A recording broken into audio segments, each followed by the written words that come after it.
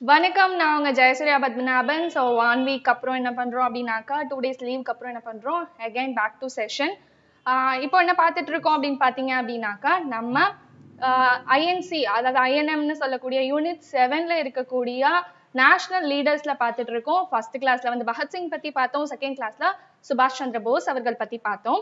இன்னைக்கு ஒரு முக்கியமான ஆள் யார் அப்படின்னு பார்த்தீங்கன்னாக்கா, மாற்றம் ஒன்றே மாறாதது அப்படின்னு சொன்ன கார்ல் மார்க்ஸினுடைய தத்துவத்தை எடுத்துக்கிட்டு தன்னை உயர்ந்த சாதின்னு யார் ஒருத்தர் கருதுறாங்களோ, மற்றவங்களை வந்துட்டு தாழ்ந்த ஜாதின்னு யார் கருதுறாங்களோ அவங்க ஒரு மன நோயாளி அப்படிங்கிற ஒரு சமூக நீதி தத்துவத்தை இந்த உலகத்துக்கு உறக்க சொன்ன நம்மளுடைய B.R. அம்பேத்கர் அவர்களை பத்தி தான் என்ன பண்ண போறோம் அப்படின்னாக்கா இன்னைக்கு செஷன்ல நம்ம பார்க்க போறோம். ஓகே, அதாவது கார்ல் மார்க்ஸ் இருக்காரு இல்லையா,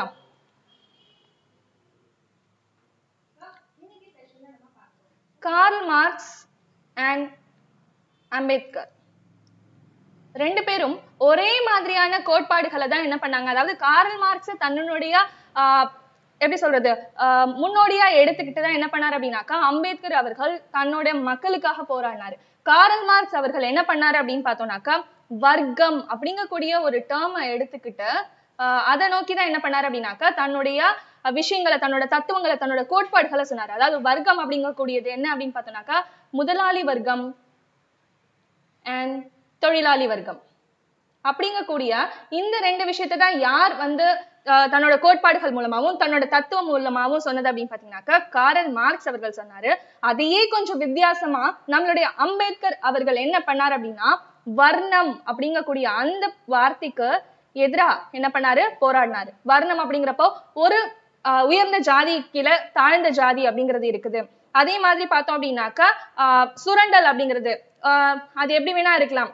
சோ ஒரு மேல் ஜாதியில இருக்கவங்க கீழ் ஜாதியை சுரண்டலாம், முதலாளிங்கிறவங்க தொழிலாளியை சுரண்டலாம், ஆண்கள் அப்படிங்கிறவங்க பெண்களை சுரண்டலாம். சோ இந்த மாதிரியான சுரண்டல் பத்தி பேசினது யாரு அப்படின்னு பாத்தீங்கன்னா நம்மளோட அம்பேத்கர் அவர்கள். அம்பேத்கர் அப்படின்னு சொன்னோடனே நமக்கு முக்கியமா ரெண்டு விஷயம் தான் ஞாபகம் வரும். என்ன அப்படின்னு சொல்லி பார்த்தோம்னா அவர் ஒரு சிறந்த கல்வியாளர்.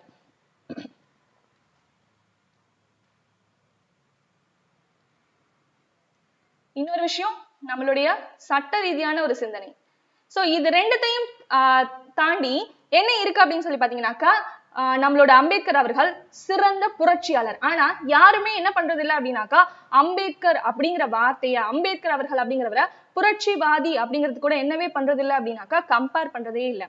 ஏன்னா புரட்சிவாதி நீங்க எப்படி மேம் சொல்றீங்க அப்படின்னு கேட்டீங்கன்னா அவர் என்ன பண்ணிருக்காரு, நிறைய மடைமைகளை உடைச்சிருக்காரு, பெண் சுதந்திரத்துக்காக போராடி இருக்காரு, ஒடுக்கப்பட்ட சமூகத்துக்காக என்ன பண்ணிருக்காரு, புரட்சி பண்ணிருக்காரு. ஈவன்தோ அவரும் என்ன விரும்பல அப்படின்னு பாத்தீங்கன்னா என்ன புரட்சிவாதி அப்படின்னு சொல்லாதீங்க அப்படின்னு தான் அண்ணன் சொல்லியிருக்காரு, அண்ணல் அம்பேத்கர் அவர்கள் சொல்லியிருக்காரு. ஓகே, இன்னைக்கு கிளாஸ்ல என்ன பார்க்க போறோம் அப்படின்னாக்கா அவருடைய பிறப்பில தொடங்கி இந்திய அரசியலமைப்பு சட்டத்தை அவர் எழுதினது வரைக்கும் என்ன பண்ண போறோம் அப்படின்னாக்கா நம்ம பார்க்க போறோம்.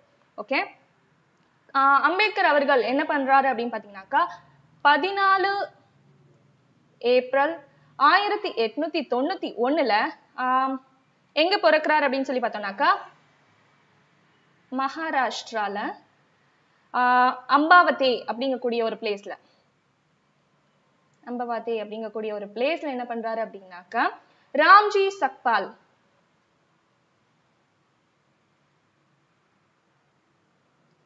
அண்ட் பீமா பாய் இவர்களுக்கு 14வது குழந்தையா என்ன பண்றாரு அப்படின்னாக்கா 14 ஏப்ரல் 1891ல நம்மளுடைய அம்பேத்கர் அவர்கள் பிறக்கிறார். ஓகே, இவருடைய அப்பாவான ராம்ஜி சக்பால் இருக்கார் இல்லையா, இவர் ஒரு டீச்சர். எங்க அப்படின்னு பார்த்தோம்னாக்கா ஆர்மி ஸ்கூல்ல. சோ என்ன பண்ணிருக்காரு இவரு ஆரம்ப காலகட்டத்துல எங்க அப்பாவும் என்ன இருக்காரு அப்படின்னாக்கா ஒரு படிச்சவரா இருக்காரு. சோ வந்து ஓரளவு லோவர் மிடில் கிளாஸ் அப்படிங்கக்கூடிய ஒரு ஃபேமிலியில தான் இவர் இருந்திருக்காரு. ஓகே, நம்மளுடைய அம்பேத்கர் அவர்கள் தன்னுடைய ஸ்கூல் படிப்பு இருக்கு இல்லையா, பள்ளி கல்வியை எங்க படிக்கிறாரு அப்படின்னு பார்த்தோம்னாக்கா சத்தாரா அப்படிங்கக்கூடிய ஸ்கூல்ல தான் ஸ்டார்ட் பண்றாரு.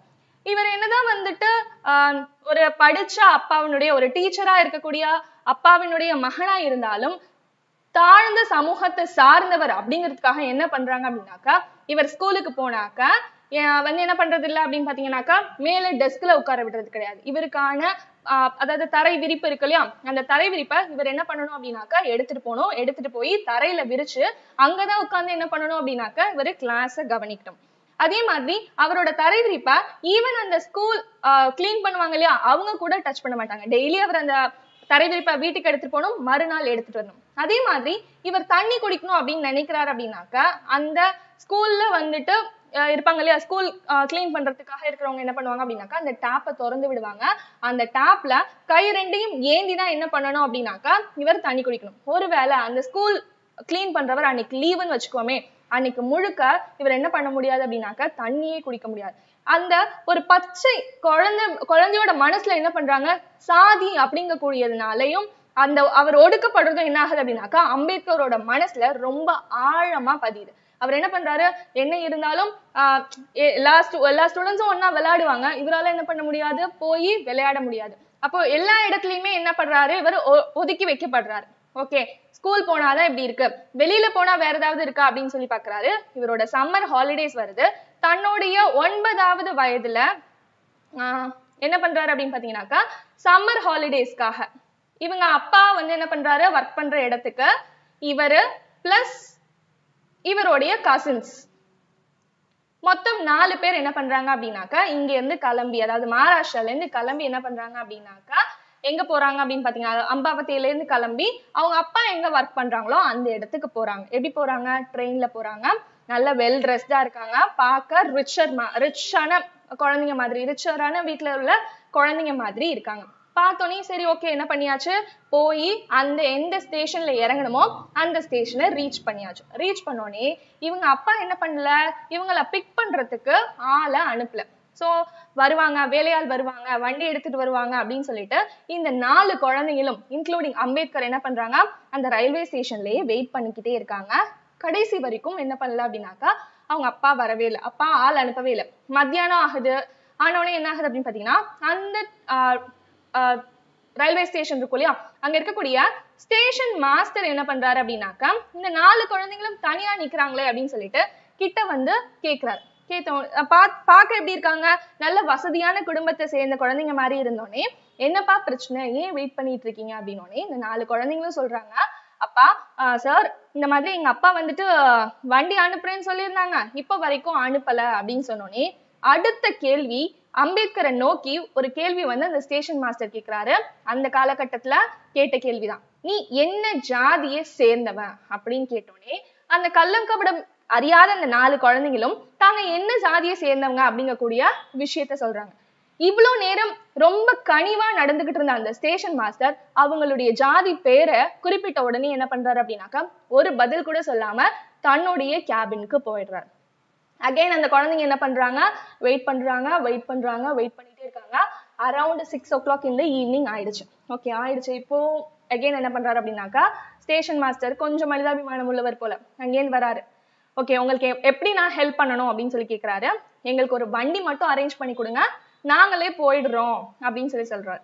ஓகே அப்படின்னு சொல்லிட்டு ஸ்டேஷனுக்கு வெளியில இருக்கக்கூடிய அந்த காலத்துல மாட்டு வண்டி தானே, அந்த மாட்டு வண்டிக்காரங்கள்ட்ட போய் என்ன பண்றாங்க அப்படின்னாக்கா இந்த குழந்தைங்களை வந்து என்ன பண்ணணும்னாக்கா அவங்க சொல்லக்கூடிய டெஸ்டினேஷனுக்கு அழைச்சிட்டு போனோம் அப்படின்னு சொன்னோன்னே யாருமே என்ன பண்ணல அப்படின்னாக்கா இவங்களை வண்டியில ஏத்திக்கிறதுக்கு முன் வரவே இல்லை. உடனே வந்து என்ன சொல்றாங்கன்னாக்கா அப்போ நாங்க வந்து டபுள் த சார்ஜ் வேணாலும் கொடுக்குறோம், இப்ப வந்துட்டு 5 ரூபாய் அந்த இடத்துக்கு போறதுக்கு நாங்க 10 ரூபாய் வேணாலும் கொடுக்கறதுக்கு தயாரா இருக்கோம், எங்க கிட்ட பணம் இருக்கு அப்படின்னு சொல்றாங்க. யாருக்கு வேணும் உங்களுடைய பணம் அப்படிங்கிற மாதிரியான ஒரு அவமானத்தை அவங்க சந்திக்கிறாங்க. உடனே குழந்தைங்களா இருக்காங்க அப்படிங்கிறதுனால ஒரே ஒரு மாட்டு வண்டிக்காரர் என்ன பண்றாரு அப்படின்னா மனமிறங்கி அழைச்சிட்டு போறேன் அப்படின்னு சொல்றாரு. வித் அ கண்டிஷன் என்னன்னா நீங்க பேசின மாதிரி டபுள் த சார்ஜ் என்ன பண்ணணும் எனக்கு கொடுக்கணும். ரெண்டாவது விஷயம் என்னன்னா உங்களுக்காக வண்டியை நான் ஓட்டிட்டு வர மாட்டேன், நீங்களே தான் என்ன பண்ணணும் உங்களுக்கான வண்டியை நீங்க ஓட்டிட்டு வரணும் அப்படின்னு சொல்றாரு. சரி ஓகே நமக்கு வண்டி கிடைச்சதே பெரிய விஷயம் அப்படின்னு சொல்லிட்டு இந்த குழந்தைங்களும் வண்டியை ஓட்டிட்டு போறாங்க. பக்கத்துல என்ன பண்றாரு அப்படின்னாக்கா அந்த மாட்டு வண்டிக்காரரு கூடவே நடந்து வந்துட்டு இருக்காரு. அரௌண்ட் 7 o'clock ஆயிடுச்சு. இவங்க போக வேண்டிய இடம் ரொம்ப லாங். ஸோ போறாங்க போய்கிட்டே இருக்காங்க. போயிட்டே இருக்கும்போது பாதி தூரத்துல இந்த குழந்தைங்களுக்கு பசி வருது, கையில சாப்பாடு வச்சிருக்காங்க. அந்த சாப்பாடு சாப்பிடணும் அப்படின்னாக்கா என்ன பண்ணணும் அப்படின்னாக்கா தண்ணியும் தேவைப்படுது. உடனே என்ன பண்றாங்கன்னாக்கா தூரத்துல ஒரு ஒலி தெரியுது. சரி ஓகே அது ஏதாவது ஒரு பிளேஸா இருக்கும், அங்க போய் தண்ணியை வாங்கி குடிச்சிட்டு நம்ம சாப்பிடலாம் அப்படின்னு சொல்லிட்டு இந்த குழந்தைங்க டிசைட் பண்றாங்க. அந்த தூரத்துல தெரிஞ்ச ஒலி என்ன அப்படின்னு பாத்தீங்கன்னாக்கா ஒரு சுங்கச்சாவடி. இவங்க என்ன பண்றாங்க, அந்த மாட்டு வண்டிக்காரன்ட்ட எங்களுக்கு கொஞ்சோண்டு தண்ணி மட்டும் வாங்கி கொடுங்க அப்படின்னு சொல்லி கேக்குறாங்க. கேட்டோன்னே அதுக்கு இவர் என்ன சொல்றாரு அப்படின்னாக்கா, அங்க உங்களுக்கு தண்ணி தர மாட்டாங்க, அதனால நீங்க என்ன பண்ணணும்னா ஒரு பொய் சொல்லணும். என்ன பொய் சொல்லணும்னா, அவங்க நீங்க என்ன ஜாதியை சார்ந்தவங்க அப்படின்னு கேட்கும்போது நாங்க முகமதியர் அப்படின்னு சொல்லி சொல்லணும் அப்படின்றாங்க. சரி ஓகே, வேற வழி இல்லை அப்படிங்கறதுனால இந்த குழந்தைங்களும் அதுக்கு இசைறாங்க. என்ன பண்றாங்க, போறாங்க. போய் அங்க இருந்த சுங்கச்சாவடியில இருந்தவர்கிட்ட கேக்குறாங்க. அவர் உடனே அடுத்த கொஸ்டின் என்ன கேக்குறாரு, நீங்க என்ன ஜாதியை சேர்ந்தவர் அப்படின்னு சொல்லிட்டு. அதுக்கு இந்த குழந்தைங்க சொல்றாங்க முகமதியர் அப்படின்னு சொல்றாங்க, அதாவது முகல்ஸ் அப்படின்னு சொல்லி சொல்றாங்க. அதுக்கு அந்த சுங்கச்சாவடியில இருந்தவர் என்ன சொல்றாரு அப்படின்னாக்கா, ஒரு ஹிந்துவா இருந்துகிட்டு ஒரு இஸ்லாமியருக்கு என்னால தண்ணி கொடுக்க முடியாதுன்னு சொல்லிடுறாங்க. இது அந்த குழந்தைகளுடைய மனசுல இன்னமும் ஜாஸ்தியா என்ன ஆகுது அப்படின்னு பாத்தீங்கன்னாக்கா பாதிப்பை ஏற்படுது. அந்த நிமிஷம் தோன்றின ஸ்பார்க் அது ஒண்ணுதான் நம்மளோட அம்பேத்கரை என்ன பண்ண வச்சுச்சு அப்படின்னாக்கா, இது எல்லாத்தையும் கலையணும் அப்படின்னாக்கா கண்டிப்பா கல்வியால மட்டும்தான் முடியும் அப்படின்னு சொல்லிட்டு அன்னைக்கு முடிவெடுக்கிறாரு. சோ முடிவெடுத்து என்ன பண்றாரு அப்படின்னு சொல்லி பாத்தீங்கன்னாக்கா, சிறந்த கல்வியாளரா வரணும் அப்படிங்கறத டிசைட் பண்ணிட்டு நெக்ஸ்ட் என்ன பண்றாரு, தன்னுடைய கல்வி பயணத்தை தொடங்குறாரு. ஓகே, எப்படி தொடங்குறாரு அப்படின்னு சொல்லி பார்த்தோம் அப்படின்னாக்கா, தன்னோட ஸ்கூலிங்ஸை வந்து எங்க ஸ்டார்ட் பண்றாருன்னு பார்த்தோம், சத்தாரால ஸ்டார்ட் பண்றாரா. சோ சத்தாரால என்ன பண்ணியாச்சு, தன்னோட ஸ்கூலிங்ஸை ஸ்டார்ட் பண்ணியாச்சு. அங்க இவருக்கு ஒரு ஆசிரியர் இருக்காரு. அந்த ஆசிரியர் பேர் என்ன பாத்தீங்க அப்படின்னாக்கா மகாதேவ் அம்பேத்கர். சோ இந்த ஒரு ஆசிரியர் தான் என்ன பண்றாரு அப்படின்னாக்கா நம்மளோட அம்பேத்கர் அவர்கள்ட்ட ரொம்பவும் பாசமா நடந்துக்கிறாரு, ரொம்ப கனிவா நடந்துக்கிறாரு. சோ இந்த ஆசிரியர் மேல இருந்த பற்றுனாலதான் என்ன பண்றாரு அப்படின்னாக்கா தன்னுடைய பேரான பீமாராவ் சக்பால் அம்பாவதேகர் அப்படிங்கிற பேரை என்ன பண்ணிட்டாரு, பீமாராவ் ராம்ஜி அம்பேத்கர் அப்படின்னு சொல்லிட்டு மாத்திட்டார். சோ ஒரு ஆசிரியர் மேல இருந்த ஒரே பற்றுக்காக மட்டுமே என்ன பண்ணிருக்காரு, தன்னோட பேரை இவர் சேஞ்ச் பண்ணியிருந்திருக்காரு. சோ என்ன பண்றாங்க அப்படின்னாக்கா 1904ல மொத்தமா குடும்பமே எங்க போறாங்க அப்படின்னு பாத்தீங்கன்னாக்கா மும்பைக்கு ஷிஃப்ட் ஆகுறாங்க. சோ சத்தாரால படிச்சுட்டு இருந்தவர் அடுத்தது மும்பைக்கு போனோன்னு என்ன பண்றாரு அப்படின்னாக்கா எல்பின்ஸ்டன் அப்படிங்கக்கூடிய இந்த ஸ்கூல்ல சேர்றாரு, படிக்கிறாரு. 1907ல தன்னுடைய பள்ளி கல்வியை என்ன பண்ணிடுறாரு, முடிச்சிடுறாரு. சோ முடிச்சதுக்கு அப்புறம் என்ன பண்றாரு அப்படின்னாக்கா மேற்கொண்டு படிக்கணும் அப்படின்னு சொல்லிட்டு ஆசைப்படுறாரு. ஆசைப்பட்டோன்னே என்ன பண்றாரு அப்படின்னாக்கா அவங்க அப்பா என்னது ஒரு ஆர்மி ஸ்கூல்ல டீச்சரா இருந்திருக்காரு. அதனால என்ன பண்றாங்க அப்படின்னாக்கா பரோடா மன்னர், சோ பரோடால இருக்கக்கூடிய கிங்கான யார் அப்படின்னு பாத்தீங்கன்னாக்கா சாயாஜி ராவ். சோ சாயாஜி ராவ் என்ன பண்றாருனாக்கா ஒரு நிபந்தனையோட என்ன பண்றாரு அப்படின்னாக்கா உனக்கு நான் அதாவது ஸ்காலர்ஷிப் மாதிரி நான் பணம் கொடுக்குறேன், நீ படி அப்படின்னு சொல்றாரு. ஓகே, என்ன நிபந்தனை அப்படின்னு கேட்டாக்கா நீ படிக்கிற வரைக்கும் படி, எவ்வளவு வேணா படி, படிச்சுட்டு என்ன பண்ணணும் அப்படின்னாக்கா எனக்கு கீழே அதாவது சாயாஜி ராவுக்கு கீழே அம்பேத்கர் அவர்கள் வேலை பார்க்கணும் அப்படின்னு சொல்லி ஒரு கண்டிஷன் போடுறாரு. இது என்ன பெரிய பிரமாதம், பண்ணிடலாம் அப்படின்னு சொல்லிட்டு நம்மளோட அம்பேத்கர் அவர்களும் ஒத்துக்கிறாரு. ஒத்துக்கிட்டு என்ன பண்றாரு அப்படின்னு பாத்தீங்கன்னாக்கா 1912ல என்ன பண்றாரு அப்படின்னு பாத்தீங்கன்னாக்கா மும்பைல இருக்கக்கூடிய மும்பை யூனிவர்சிட்டியில தன்னோட BA கம்ப்ளீட் பண்றாரு. சோ BA கம்ப்ளீட் பண்ணோன்னே என்ன பண்றாரு அப்படின்னாக்கா மறுபடியும் பரோடா கிங் கிட்ட போறாரு.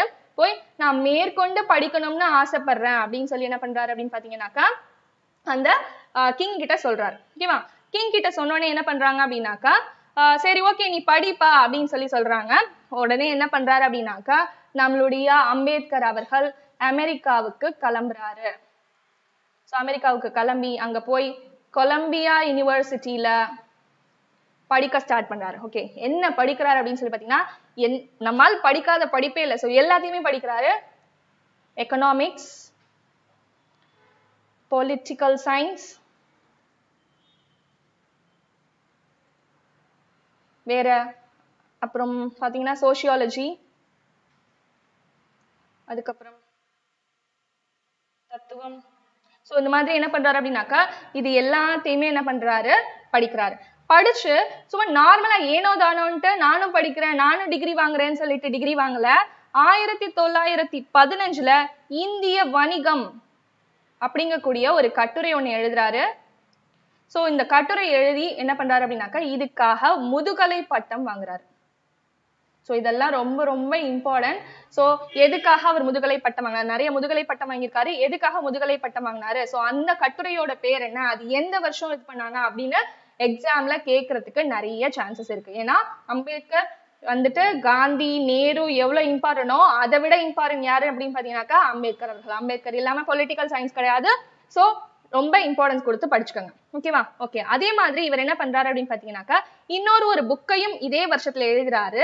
என்ன புக் அப்படின்னு பாத்தீங்கன்னா இந்தியாவில் சாதிகளின் தோற்றம்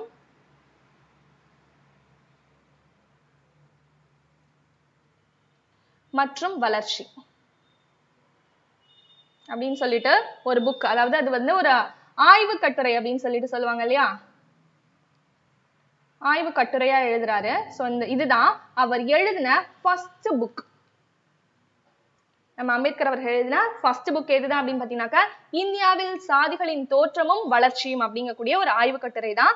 சோ என்ன ஆகுது அப்படின்னு பாத்தீங்கன்னாக்கா இதுவும் ஒரு இம்பார்ட்டன்டான புக். ஓகே. அடுத்தது என்ன பண்றாரு அப்படின்னு சொல்லி பாத்தீங்கன்னாக்கா இந்தியாவில் தேசிய பங்கு வீதம் அப்படின்னு சொல்லிட்டு ஒரு கட்டுரை ஒண்ணு எழுதுறாரு. இதுக்காக கொலம்பியா யூனிவர்சிட்டி என்ன பண்ணுது அப்படின்னு பாத்தீங்கன்னாக்கா அவருக்கு முனைவர் பட்டம் கொடுக்குறாங்க. என்ன புக் அப்படின்னு பாத்தீங்கன்னாக்கா இந்தியாவின் தேசிய பங்கு வீதம்.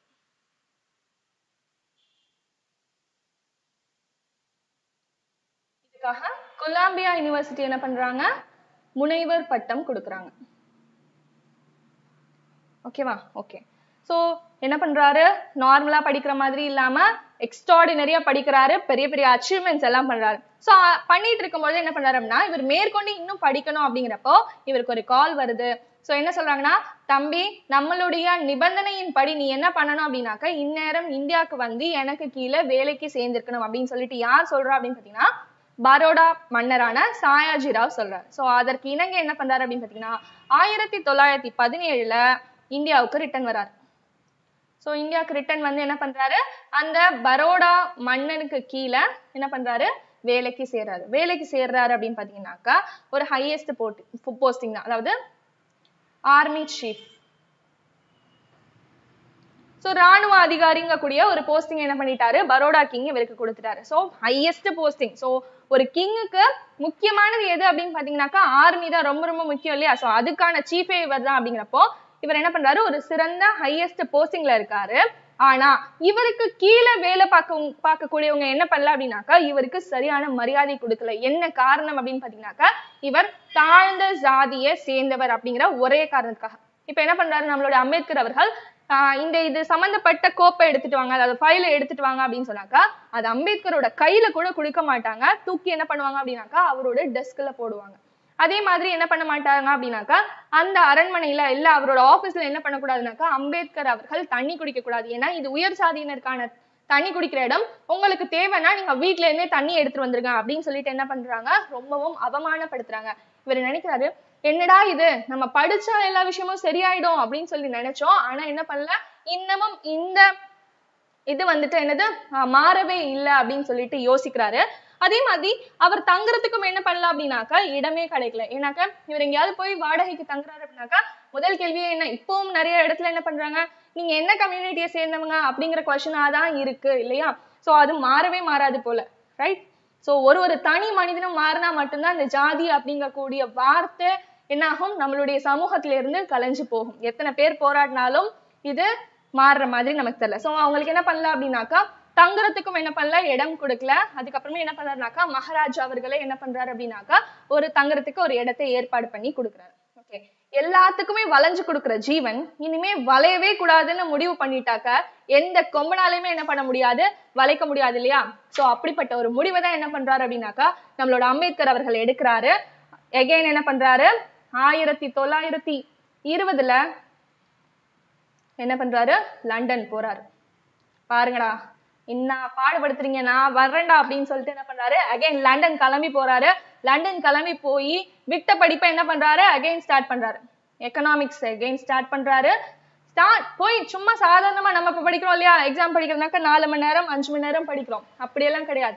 நிறைய லைப்ரரிஸ்ல என்ன பண்றாரு அப்படின்னு பாத்தீங்கன்னாக்கா மெம்பர்ஷிப் வாங்கிறாரு. மெம்பர்ஷிப் வாங்கிட்டு என்ன பண்றாருன்னா லைப்ரரி திறக்கும் பொழுது போறவரு லைப்ரரி மூடும் பொழுதுதான் திரும்பிடுறாரு. காலையில 8 மணிக்கு ஆரம்பிச்சாருன்னா நைட்டு 8 மணி வரைக்கும் என்ன பண்றாரு, புக்கெல்லாம் தேடி தேடி தேடி தேடி என்ன பண்றாரு, படிக்க ஆரம்பிக்கிறாரு. ஏற்கனவே சிறந்த கல்வியாளர் தான், மேற்கொண்டு என்ன பண்றாருனாக்கா புத்தகங்களை படிச்சு படிச்சு படிச்சு தன்னை மெருகேற்றிக்கிட்டே இருக்காரு. ஓகே, மெருகேற்றி என்ன பண்றாரு அப்படின்னு பார்த்தோம்னாக்கா 1921ல முதுகலை அறிவியல் பட்டம்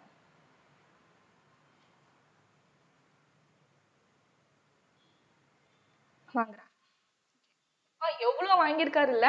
ஓகே, அதே மாதிரி என்ன ஆகுது அப்படின்னு பாத்தீங்கன்னாக்கா 1923ல என்ன எழுதுறாரு அப்படின்னாக்கா ப்ராப்ளம்ஸ் ஆஃப் ருபி அப்படின்னு சொல்லிட்டு ஒரு கட்டுரை ஒண்ணு எழுதுறாரு. இதுக்காகவும் என்ன பண்றாரு அப்படின்னு பாத்தீங்கன்னாக்கா முனைவர் பட்டம் வாங்குறாரு. என்ன எழுதுறாரு அப்படின்னு பாத்தீங்கன்னாக்கா ப்ராப்ளம்ஸ் ஆஃப் ருபி, இதுக்காக என்ன பண்றாரு, முனைவர் பட்டம் வாங்குறாரு. ஓகே, அதே மாதிரி இதே வருஷத்துல என்ன பண்றாரு அப்படின்னு பாத்தீங்கன்னாக்கா பாரிஸ்டர் பட்டம். சோ பாரிஸ்டர் பட்டமும் வாங்கியாச்சு. சோ என்னெல்லாம் இருக்கோ எல்லாத்தையும் என்ன பண்ணியாச்சு, நம்ம தலைவர் வாங்கிட்டார். அதே மாதிரி என்ன அப்படின்னு பாத்தீங்கன்னாக்கா நம்மளுடைய இந்தியாவை பொறுத்த வரைக்கும் சமஸ்கிருதம் அப்படிங்கிறது யாருக்கான மொழி அப்படின்னு பாத்தீங்கன்னாக்கா உயர் ஜாதியினருக்கான மொழி. அது என்ன பண்ண முடியாது, தாழ்ந்த ஜாதியை சேர்ந்தவங்க படிக்க முடியாது, அதாவது இங்க கத்துக்க முடியாது அப்படிங்கக்கூடிய ஒரு விஷயம் இருக்கு. நம்மளோட ஆள் என்ன பண்றாரு அப்படின்னு பாத்தீங்கன்னா அந்த சான்ஸ்கிரிட் இருக்கு இல்லையா, சோ அந்த சான்ஸ்கிரிட்டையே என்ன பண்றாரு அப்படின்னு பாத்தீங்கன்னாக்கா கத்துக்கிறாரு. எங்க போய் அப்படின்னு பாத்தீங்கன்னாக்கா ஜெர்மன் போய். அதுவும் சும்மாலாம் கத்துக்கல, வெறும் 3 மாதத்துல என்ன பண்ணிடுறாரு அப்படின்னாக்கா அந்த சான்ஸ்கிரிட் அப்படிங்கக்கூடிய அந்த லாங்குவேஜை கத்துக்கிறாரு. ஓகே, இதெல்லாம் என்ன பண்ணியாச்சு, எப்படி நம்மளுடைய கல்வியாளரினுடைய சிறந்த கல்வியாளரினுடைய கல்வி எப்படி இருந்துச்சுன்னு பார்த்துட்டோம். அடுத்து எல்லாத்தையும் படிச்சாச்சு, தெரிஞ்சுக்கிட்டாச்சு. அடுத்து என்ன பண்ணணும், களத்துல இறங்கணும் இல்லையா. சோ சமூக பணியை எப்படி பண்ணாரு அப்படிங்கக்கூடியதான் அடுத்த டாபிக். ஓகே, என்ன பண்றாரு முக்கியமா பாத்தீங்க அப்படின்னாக்கா பிரிட்டிஷர்ஸ்க்கு எதிராக போராடுறாரு. சோ பிரிட்டிஷர்ஸ்க்கு அகைன்ஸ்டா போராடுறாரு. இவரை பொறுத்த வரைக்கும் சுதந்திரம் அப்படிங்கிறது என்ன அப்படின்னாக்கா நம்ம நார்மலா சொல்றோம் இல்லையா, அதாவது சுய ஆட்சி. அப்ப போராடிட்டு இருந்தவங்க சொன்னாங்க இல்லையா, சுய ஆட்சி, தனிப்பட்ட முறையில ஆட்சி செய்யறதுதான் வந்துட்டு என்ன சொன்னாங்க, சுதந்திரம் அப்படின்னு சொல்லிட்டு சொன்னாங்க இல்லையா. நம்மால பொறுத்தவரையும் சுதந்திரம்னா அது கிடையாது. சுதந்திரம்னா அப்ப என்ன அப்படின்னாக்கா அவர் 3ஆ வரையறுக்கிறாரு. சோ என்ன அப்படின்னு பாத்தீங்கன்னாக்கா சாதிய சுதந்திரம்,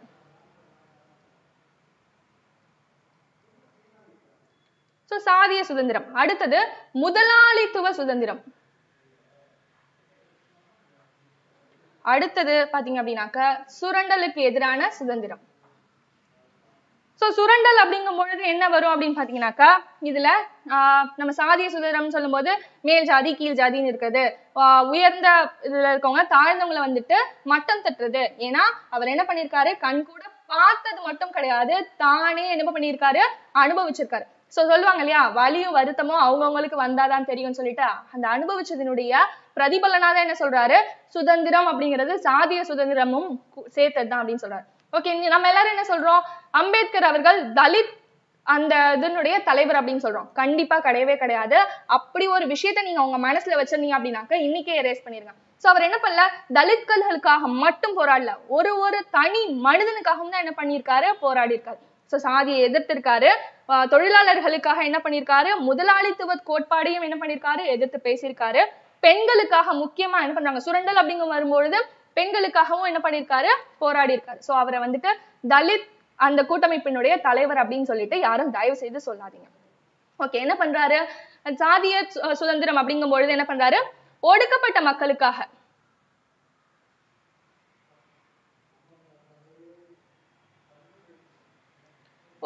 மக்களுக்காக என்ன பண்றாரு, 1924ல ஒடுக்கப்பட்டோர் நல வாழ்வு பேரவை அப்படின்னு சொல்லிட்டு ஒன்ன தோன்றாரு.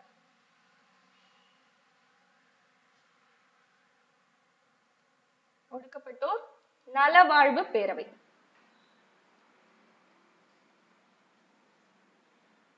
எப்போ 1924ல ஸ்டார்ட் பண்றாரு. ஓகே, வேற என்ன பண்ணிருக்காரு அவங்களுக்காக அப்படின்னு பார்த்தோம்னா நமக்கு தெரியும் இல்லையா, நமக்கு தெரிஞ்சது என்ன, வட்ட மேஜை மாநாடு ரவுண்ட் டேபிள் கான்ஃபரன்ஸ்ங்கிறது மொத்தம் 3 நடந்துச்சு. எதுக்காக அப்படின்னு பார்த்தோம்னாக்கா சைமன் கமிஷன் அவங்களோட ரிப்போர்ட்டை சப்மிட் பண்றாங்க. அந்த ரிப்போர்ட்டை பத்தி அனலைஸ் பண்றதுக்காக, அடுத்தது இந்தியாவை எப்படி ஆட்சி பண்ணணும் அப்படிங்கிறதுக்காக என்ன பண்றாங்க, ஒரு மீட்டிங் ஒன்று நடக்குது. எங்கே, லண்டன்ல நடக்குது. ஸோ அந்த மீட்டிங் என்ன பண்றாரு அப்படின்னு பாத்தீங்கன்னாக்கா நம்மளுடைய அம்பேத்கர் அவர்கள் போய் அட்டன் பண்றாரு. ஓகே, 1930ல முதல் வட்டமேஜை மாநாடு, அதாவது ரவுண்ட் டேபிள் கான்ஃபரன்ஸ், அதை நான் ஷார்ட் ஃபார்ம்ல ஆர்டிசின்னு போடுறேன். So RTC 1 round table conference 1ல என்ன பண்றாரு, நம்மளுடைய தலைவர் அவர்களான B.R.AMBEDKAR அவர்கள் என்ன பண்றாரு, போய் பங்கெடுத்துக்கிறாரு. பங்கெடுத்துக்க போறதுக்கு முன்னாடி என்ன பண்றாரு அப்படின்னாக்கா எல்லார்கிட்டையும் சொல்லிட்டு போறாரு, என் மக்களுக்காக நான் போராடுவேன், அதுல எந்தவித மாற்றமும் இல்லை. அதே சமயத்துல நான் என்ன பண்ணுவேன் அப்படின்னாக்கா சுயராஜ்யம் அப்படிங்கிறதையும் என்ன பண்ணுவேன், நான் ஆதரிப்பேன். அதாவது நீ உன் மக்களுக்காக மட்டும் போராடிட்டு இண்டிபெண்டன்ஸ் சொல்லக்கூடிய சுயராஜ்யத்துக்கு எதிராக நீ பேசிடுவ அப்படின்னு சொல்லிட்டு நிறைய பேர் சொல்றாங்க.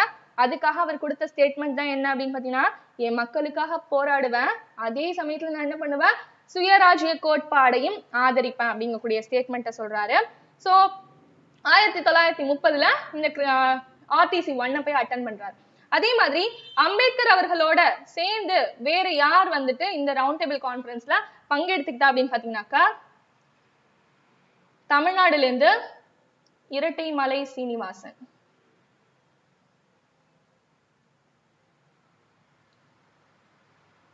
ஸோ இவரும் என்ன பண்றாரு, இந்த ரவுண்ட் டேபிள் கான்ஃபரன்ஸ் 1ல கலந்துக்கிறார். ஓகே, கலந்துக்கிட்டது இல்லாம அடுத்தது என்ன பண்றாங்க, ரவுண்ட் டேபிள் கான்ஃபரன்ஸ் 1 வருது. இதுல காங்கிரஸ் சம்பந்தப்பட்ட யாருமே என்ன பண்ணல, பங்கெடுத்துக்கல. உடனே என்ன பண்றாரு, ராம்சே மெக்டொனால்டு போனை போடுறாரு. யாருக்கு போனை போடுறாரு, நம்மளுடைய இர்வின் அவர்களுக்கு போனை போட்டு சொல்றாரு, ஒழுங்கு மரியாதையா அடுத்த மீட்டிங்ல காங்கிரஸ்ல இருந்து யாராச்சும் வரணும், வரல உன்ன பதவியை விட்டு தூக்கிடுவேன் அப்படின்னு சொல்றாங்க. உடனே என்ன பண்றாங்க, நம்மளுடைய இர்வின் அவர்கள் என்ன பண்றாரு, காந்தியை கூப்பிட்டு பேசுறாரு. இங்க பாருங்க, உங்களுக்கு என்ன வேணும் அப்படின்னு சொல்லிட்டு கேட்கிறாரு.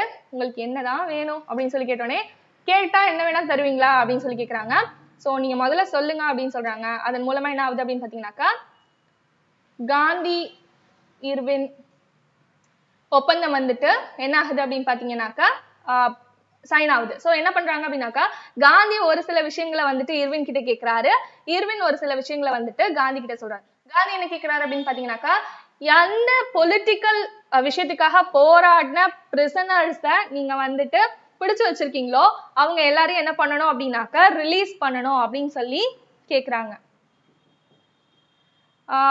சோ என்ன பண்றாங்க அப்படின்னு பாத்தீங்கன்னாக்கா அடுத்தது காந்தி கிட்ட வந்துட்டு இர்வின் என்ன சொல்றாருன்னா, ஒழுங்கா வந்துட்டு நீங்க என்ன பண்ணிடணும், நான் கோஆபரேஷன் மூவ்மெண்ட் இருக்கு இல்லையா, சோ அந்த நான் கோஆபரேஷன் மூவ்மெண்ட்டை கைவிட்டுறணும்.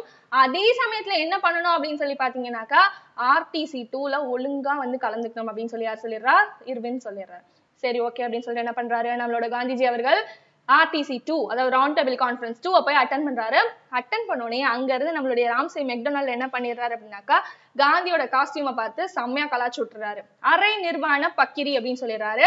உடனே நம்மளோட ஆளு ரொம்ப செல்ஃப் ரெஸ்பெக்ட் ஜாஸ்தி உள்ள ஆளா என்ன பண்றாரு, போங்கடா நீங்களும் உங்க மீட்டிங் அப்படின்னு சொல்லிட்டு எகைன் கிளம்பி வந்துடுறாரு. கிளம்பி வந்து என்ன பண்றாரு, எகைன் அந்த என்சிஎம் வந்து ஸ்டார்ட் பண்ணிடுறாரு. ஸ்டார்ட் பண்ணோன்னு என்ன பண்றாங்க, நம்ம ஆளை பிடிச்சி எரவாடா ஜெயில தூக்கி போட்டுடுறாங்க. ஓகே, போட்டாச்சு. அப்போ என்ன பண்றாங்க அப்படின்னாக்கா இந்த ஆர்டிசி 2லயும் நம்மளுடைய அண்ணல் அம்பேத்கர் அவர்கள் என்ன பண்ணியிருக்காரு அப்படின்னாக்கா அட்டன் பண்ணியிருக்காரு. ஓகேவா, ஓகே அட்டன் பண்ணியிருக்காரு. அட்டன் பண்ணப்போதான் என்ன பண்றாங்க அப்படின்னாக்கா அங்க வந்துட்டு அது என்ன சொல்லுவாங்க, தனி வாக்குரிமை பிரதிநிதித்துவம். சோ தனி வாக்குரிமை பிரதிநிதித்துவம் அப்படிங்கக்கூடிய ஒரு விஷயம், அதாவது வகுப்பு வாரி கொடை, கம்யூனல் அவார்ட்.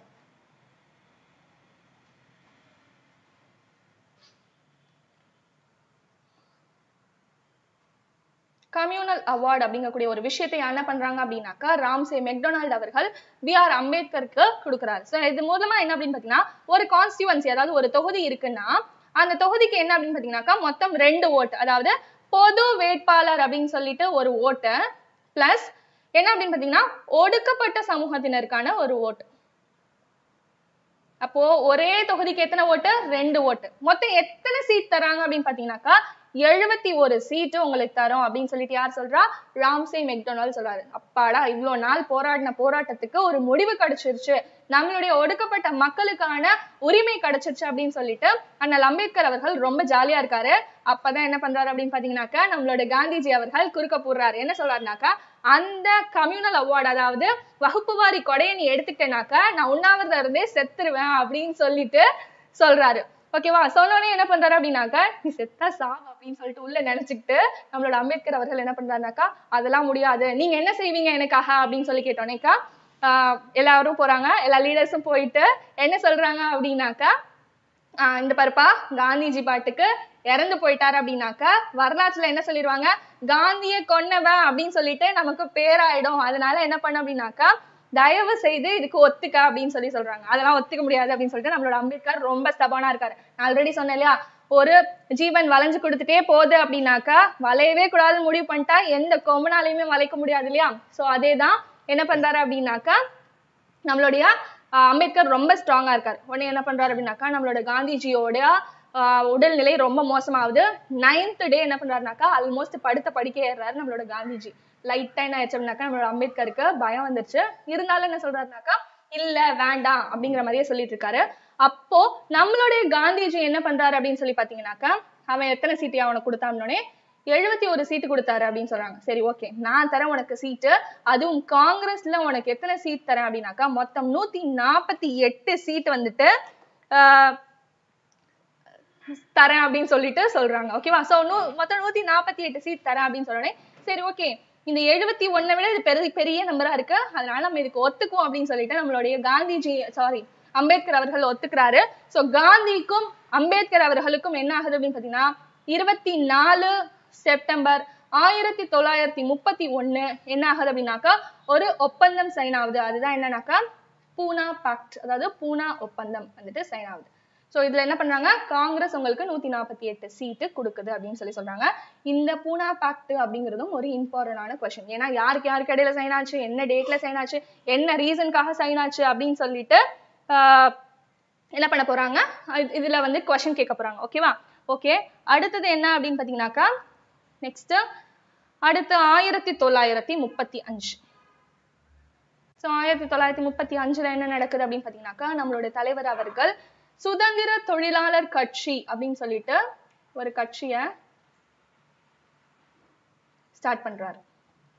சோ ஸ்டார்ட் பண்ணதோட இல்லாம என்ன பண்றாரு அப்படின்னு பாத்தீங்கன்னாக்கா, எலெக்ஷன்ல என்ன பண்றாரு, கண்டெஸ்ட் பண்றாரு. சோ இந்த சுதந்திர தொழிலாளர் கட்சிக்கு தலைவரா இருந்து என்ன பண்றாரு அப்படின்னாக்கா அந்த தேர்தல்ல போட்டியிடுறாரு. போட்டியிட்டப்ப மொத்தம் 1+15 இந்த சீட் வந்து அம்பேத்கர் அவர்களோடது பிளஸ் 15 சீட்டை என்ன பண்றாங்க அப்படின்னாக்கா இவங்க ஜெயிச்சிடுறாங்க. சோ இந்த கட்சியினுடைய முக்கியமான கோட்பாடு என்ன அப்படின்னாக்கா, நான் ஆல்ரெடி சொன்னேன் இல்லையா, கார்ல் மார்க்ஸ் சொன்ன மாற்றம் ஒன்றே மாறாதது அப்படிங்கறதும் உங்களோட கோட்பாடு. அடுத்தது பார்ப்பனியர் எதிர்ப்பு, அதாவது பிராமினிசம்க்கு ஆப்போசிட்டா இருக்கிறது, அதே மாதிரி முதலாளித்துவத்துக்கு எதிராக இருக்கிறது தான் இந்த சுதந்திர தொழிலாளர் கட்சியினுடைய முக்கியமான கான்செப்ட். ஓகேவா?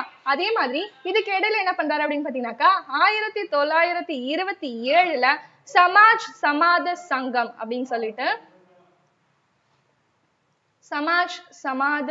அப்படின்னு சொல்லிட்டு ஒரு அமைப்பையும் என்ன பண்றாரு அப்படின்னு பாத்தீங்கன்னாக்கா ஒடுக்கப்பட்டோருக்காக இது பண்றாரு. சோ இந்த சங்கத்தின் மூலமா என்ன பண்ணிருக்காரு அப்படின்னு பாத்தீங்கன்னா 1930ல நாசிக் அந்த இடத்துல இருக்கக்கூடிய கோயில்ல நுழையக்கூடிய போராட்டம், கோயில் நுழைவு போராட்டத்தையும் என்ன பண்ணிருக்காரு, இவர் நிகழ்த்தியிருக்காரு. சோ இதுவும் ஒரு இம்பார்ட்டன்டான இன்சிடென்ட். ஓகே, இது எல்லாத்துக்கும் மேல முக்கியமான இன்சிடென்ட் என்ன அப்படின்னு சொல்லி பாத்தீங்கன்னாக்கா நம்மளுடைய இந்திய அரசியல் அமைப்பு.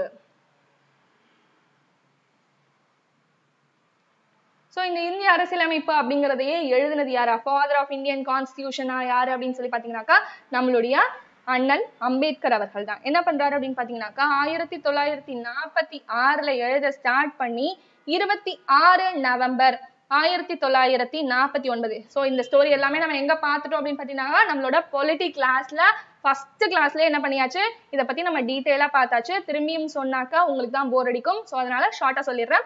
சோ 1946ல என்ன பண்றாங்க அப்படின்னாக்கா drafting committee, minor committee, major committee அப்படின்னு சொல்லிட்டு இந்தியன் கான்ஸ்டிடியூஷன் எழுதுறதுக்காக ஒரு கமிட்டியை போடுறாங்க.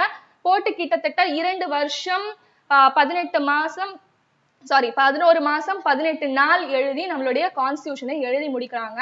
இதை என்ன சொல்றாங்க அப்படின்னு பாத்தீங்கன்னாக்கா ஹிஸ்டோரியன்ஸ், அதாவது வரலாற்று ஆய்வாளர்கள் என்ன சொல்றாங்க அப்படின்னாக்கா மிகச்சிறந்த சமூக ஆவணம் அப்படின்னு சொல்லிட்டு என்ன பண்றாங்க நம்மளோட இந்திய அரசியலமைப்பை சொல்றாங்க. கிட்டத்தட்ட 114 நாள் வந்துட்டு வெறுமனே அதுக்கான ஆர்டிகல்ஸ் இருக்கு இல்லையா, சோ அதை மட்டும் என்ன பண்றாங்க அப்படின்னாக்க ஜாஸ்தியா வந்துட்டு எழுதியிருக்காங்க. கிட்டத்தட்ட நிறைய கண்ட்ரீஸ்ல இருந்து எடுத்து எழுதியிருக்காங்க. ரிட்டன் லென்த்தியஸ்ட் கான்ஸ்டிடியூஷன் எது? இந்தியன் கான்ஸ்டிடியூஷன் தான் இல்லையா. ஓகே, சோ இதை வந்து யார் தான் எழுதினது? நம்மளுடைய B.R. அம்பேத்கர் அவர்கள் தான் எழுதினாரு. சுதந்திர இந்தியாவினுடைய முதல் சட்ட அமைச்சர் யாரு அப்படின்னு பாத்தீங்கன்னாக்கா நம்மளுடைய B.R. அம்பேத்கர் அவர்கள் தான். அதாவது ஸ்கூலுக்கு போறதுக்கே, ஸ்கூலுக்குள்ள உட்கார்றதுக்கே அலோ பண்ணாத இருந்த ஒருத்தர் தான் என்ன பண்ணிருக்காரு, இந்தியாவினுடைய தலையெழுத்தையே என்ன பண்ணிருக்காரு, மாத்தி எழுதியிருக்காரு. சோ எந்த அளவுக்கு இந்த கல்வி அப்படிங்கிறது முக்கியத்துவம் வாய்ந்ததா இருக்கு அப்படிங்கறத அட்லீஸ்ட் இப்பயாச்சும் என்ன பண்ணுங்க அப்படின்னாக்கா ரைட்டா உணர்ந்துக்குங்க. ஓகே, இதுக்கப்புறம் என்ன பண்றாங்க அப்படின்னு சொல்லி பாத்தீங்கன்னாக்கா என்ன பண்றாரு நம்மளுடைய அம்பேத்கர் அவர்கள் என்ன பண்றாரு, புத்த சமயம், அதாவது புத்திஸ்ட் ரிலீஜனுக்கு வந்துட்டு என்ன பண்றாரு அப்படின்னாக்கா நம்மளுடைய அம்பேத்கர் அவர்கள் மாறுறாரு. அவர் சொல்லியிருக்காரு ஏற்கனவே, ஹிந்துவாக பிறந்த நான் இறக்கும் பொழுது ஹிந்துவாக இருக்க மாட்டேன் அப்படின்னு சொல்லிட்டு என்ன பண்ணிருக்காரு, ஸ்ட்ராங்கா சொன்னாரு. சொன்ன மாதிரியே என்ன பண்ணிருக்காரு அப்படின்னு பாத்தீங்கன்னாக்கா அவர் இறக்கும் பொழுது ஹிந்துவா இருக்கல, ஒரு புத்திஸ்டா இறந்திருக்காரு. ஏன் என்ன பண்ணிருக்காரு அப்படின்னு பாத்தீங்கன்னாக்கா 14 அக்டோபர் 1956ல நாக்பூர்ல போய் என்ன பண்ணிருக்காருன்னா ஒரு லட்சக்கணக்கான ஆட்களோட சேர்ந்து என்ன பண்ணிருக்காரு, புத்த மதத்துல இணைஞ்சிருக்காரு. புத்த மதத்துல என்ன பண்ணிருக்காரு, நம்மளுடைய அண்ணல் அம்பேத்கர் அவர்கள் போயிட்டு ஜாயின் பண்ணிருக்காரு. அதே மாதிரி என்ன பண்ணிருக்காரு அப்படின்னு பாத்தீங்கன்னாக்கா ஸ்ரீலங்கால நடந்த புத்திஸ்ட் கவுன்சில்னு சொல்லுவாங்க இல்லையா,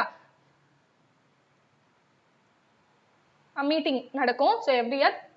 சோ அந்த மீட்டிங்கே என்ன பண்ணிருக்காரு அப்படின்னு பாத்தீங்கன்னாக்கா நம்மளுடைய அம்பேத்கர் அவர்கள் இருந்திருக்காங்க. அதே மாதிரி இவர் ஒரு புக் எழுதியிருக்காரு, புத்தரும் அவர் தம்மமும். சோ புத்தாவையும் என்ன சொல்லுவாங்க அப்படின்னு சொல்லி பாத்தீங்கன்னாக்கா ஒரு புரட்சியாளர் தான் சொல்லணும். ஏன்னாக்கா என்ன பண்ணிருக்காங்க அப்படின்னாக்கா அவரும் பிராமணிசம்க்கு ஆப்போசிட்டா தான் என்ன பண்ணிருக்காரு, போராடி இருக்காரு. அதை எதிர்த்து தான் என்ன பண்ணிருக்காரு அப்படின்னாக்கா அந்த ரிலீஜியனை தோற்றுவிச்சிருக்காரு இல்லையா. சோ அதே மாதிரிதான் நம்மளுடைய அண்ணல் அம்பேத்கர் அவர்களும் என்ன பண்ணிருக்காரு, பிராமணிசம்க்கு எதிராக போராடி இருக்காரு, ஒடுக்கப்பட்ட மக்களுக்காக புரட்சி செஞ்சிருக்காரு. சோ நம்ம அம்பேத்கரை வந்து கார்ல் மார்க்ஸுக்கு ஈக்குவலானவர்னு சொல்லலாம், புத்தாவுக்கு ஈக்குவலானவர்னு சொல்லலாம். ஓகேவா. சோ இந்த புக்கு என்ன பண்ணிருக்காரு அப்படின்னாக்கா நம்மளுடைய அண்ணல் அம்பேத்கர் அவர்கள் எழுதியிருக்காரு. ஆனா அவர் இறந்த பிறகுதான், அதாவது 1957ல தான் என்ன பண்ணிருக்காங்க அப்படின்னாக்கா இந்த புக்கு பப்ளிஷ் ஆயிருக்கு. இதுவும் ஒரு முக்கியமான புக்கு. ஓகேவா. ஓகே, இந்த மாதிரி எல்லா விஷயத்துக்காகவும் போராடின நம்மளுடைய அம்பேத்கர் அவர்கள் 1957 டிசம்பர் 6ஆம் தேதி என்ன பண்ணிட்டாரு அப்படின்னாக்கா தன்னுடைய உயிரை விட்டுட்டாரு. ஓகேவா. ஓகே, 6 டிசம்பர் 1957ல என்ன பண்ணிடுறாரு அப்படின்னாக்கா நம்மளுடைய அம்பேத்கர் அவர்கள் இறந்துடுறாரு. சோ என்னதான் அவர் இறந்தாலும் அவருடைய கோட்பாடுகளும் தத்துவமும் அவர் பண்ண புரட்சியும் என்னைக்குமே மறையவே மறையாது. முக்கியமா அவர் என்ன பண்ணிருக்காரு அப்படின்னு பாத்தீங்கன்னாக்கா ஒடுக்கப்பட்ட சமூகத்துக்காக போராடி இருக்காரு, முதலாளித்துவத்துக்கு எதிராக போராடி இருக்காரு. அடுத்தது பெண்களுக்காக போராடி இருக்காரு. பெண்களுக்காக அப்படி என்ன போராட்டம் பண்ணாரு அப்படின்னு சொல்லி கேட்டீங்கன்னாக்கா சொத்துரிமை அப்படின்னு சொல்லிட்டு ஒரு விஷயம் இருக்கா.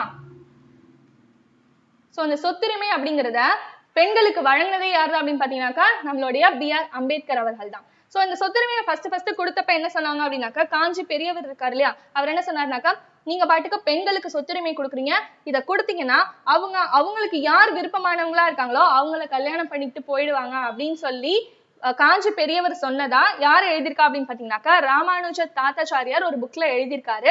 இத பேஸ் பண்ணி என்ன நடந்துச்சு அப்படின்னாக்கா ஒரு பெரிய போராட்டமே நடந்துச்சு. அடுத்தது மறுமணம். சோ விடோ ரீமேரேஜ் அப்படிங்கிறது அண்ணல் அம்பேத்கர் அவர்களாலையும் கொண்டு வரப்பட்டது, சட்ட ரீதியா கொண்டு வரப்பட்டது. அடுத்து டிவோர்ஸ்க்கு அப்புறம் ஜீவனாம்சம் சொல்றாங்க இல்லையா, சோ இதுவும் அம்பேத்கர் அவர்களால கொண்டு வரப்பட்டது. அடுத்தது மனவிலக்கு. So so if I am not interested in getting married அப்படின்னாக்கா நம்ம கல்யாணம் பண்ணிக்காமலே என்ன பண்ணலாம் இருக்கலாம். அதுக்கான உரிமையும் என்ன பண்ணியிருக்காரு அம்பேத்கர் அவர்கள் பெண்களுக்கு வழங்கி இருக்காரு. அதே மாதிரி சாதி மறுப்பு திருமணம், இதையும் என்ன பண்ணியிருக்காரு அம்பேத்கர் அவர்கள் பெண்களுக்காக வழங்கியிருக்காரு. இது எல்லாத்துக்கும் மேல முக்கியமான விஷயம் பலதார மனம், அதாவது பாலிகமி அப்படின்னு சொல்லுவாங்க இல்லையா. ஸோ அந்த காலகட்டத்துல எல்லாம் பாத்தீங்க அப்படின்னாக்கா ஒரு ஆண் வந்துட்டு பல பெண்களை என்ன பண்ணிப்பாங்க கல்யாணம் பண்ணிப்பாங்க. ஸோ அது எல்லாத்தையும் என்ன பண்ணிட்டாரு அம்பேத்கர் அபாலிஷ் பண்ணிட்டாரு. ஒரு கணவன் அப்படின்னாக்கா அவருக்கு ஒரு மனைவி மட்டும்தான் இருக்கணும் அப்படிங்கக்கூடிய ஒரு இதை கொண்டு வந்ததும் யார்தான் நம்மளுடைய அம்பேத்கர் அவர்கள் தான். இது எல்லாத்துக்கும் மேல வரதட்சணை அப்படிங்கக்கூடிய விஷயத்த பத்தியும் என்ன பண்ணியிருக்காரு நம்ம அம்பேத்கர் அவர்கள் நிறைய பேசியிருக்காரு. ஸோ பெண்களுக்காக முக்கியமா என்ன பண்ணியிருக்காரு தனிப்பட்ட முறையில சில ஆர்டிகல்ஸை வச்சு என்ன பண்ணியிருக்காரு பெண்களினுடைய முக்கியத்துவத்தையும் பெண்களுடைய முன்னேற்றத்துக்காகவும் என்ன பண்ணியிருக்காரு நம்மளுடைய அண்ணல் அம்பேத்கர் அவர்கள் போராடி இருக்காரு. அதே சமயத்துல பாத்தீங்க அப்படின்னாக்கா ஒடுக்கப்பட்டவர்களுக்காக ஒரு சில ஆர்டிகல்ஸ் வச்சிருக்காரு. ரைட் டு ரிலீஜன், அதே மாதிரி ரைட் அகைன்ஸ்ட் எக்ஸ்ப்ளாய்டேஷன், அந்த மாதிரியான சில விஷயங்கள். என்னது all R equal before law அப்படிங்கிற ஒரு விஷயமே எவ்வளவு பெரிய விஷயம். அதை கொண்டு வரதுங்கிறது எவ்வளவு பெரிய விஷயம், அதை அச்சீவ் பண்றதுங்கிறது எவ்வளவு பெரிய விஷயம். அதை ரொம்ப தைரியமா ரொம்ப கான்பிடென்டா என்ன பண்ணிருக்காரு அதை கொண்டு வந்து வச்சிருக்காரு. ஸோ படிக்கவே அலோ பண்ணாத ஒரு கம்யூனிட்டில இருந்து வளர்ந்து சிறந்த கல்வியாளர் அப்படிங்கக்கூடிய ஒரு பெரிய பட்டத்தையும் வாங்கியிருக்காரு நம்மளுடைய அம்பேத்கர் அவர்கள். இதுதான் அவருடைய total complete history. I think this video will help you so much. என்ன பண்ணுங்க அப்படின்னாக்கா நெக்ஸ்ட் செஷன்ல இதே மாதிரி நிறைய தலைவர்களை பத்தி என்ன பண்ண போறோம்னாக்கா நம்ம பார்க்க போறோம். ஸோ மிஸ் பண்ணாம அதே மாதிரி வீடியோவை ஸ்கிப் பண்ணாம கம்ப்ளீட்டா பாருங்க. ஏதோ ஒரு இடத்துல நான் கொடுக்கக்கூடிய இன்ஃபர்மேஷன் என்ன ஆகும் அப்படின்னு சொல்லி பாத்தீங்கன்னாக்கா உங்களுக்கு எக்ஸாம்ல ஒரு ஆப்ஷனை எலிமினேட் பண்றதுக்கோ இல்ல ஒரு குவெஷனுக்கு ஆன்சரா வரதுக்கோ ஹெல்ப்ஃபுல்லா இருக்கும். முக்கியமா TNPSC group 2 and group 2A இந்த டாபிக் புதுசா வந்துட்டு என்ன பண்ணிருக்காங்க அப்படின்னாக்கா கொடுத்துருக்காங்க. ஸோ இதை வந்து என்ன பண்ணுங்கனாக்கா நல்லா படிச்சுக்கோங்க. இதுல இருந்து கம்பல்சரியா நம்ம என்ன பண்ணலாம்னாக்கா ஒரு கொஸ்டின் வந்து நம்ம எக்ஸ்பெக்ட் பண்ணலாம். ஸோ தேங்க்ஸ் ஃபார் வாட்சிங் திஸ் வீடியோ. தேங்க்ஸ் ஃபார் வாட்சிங். பை.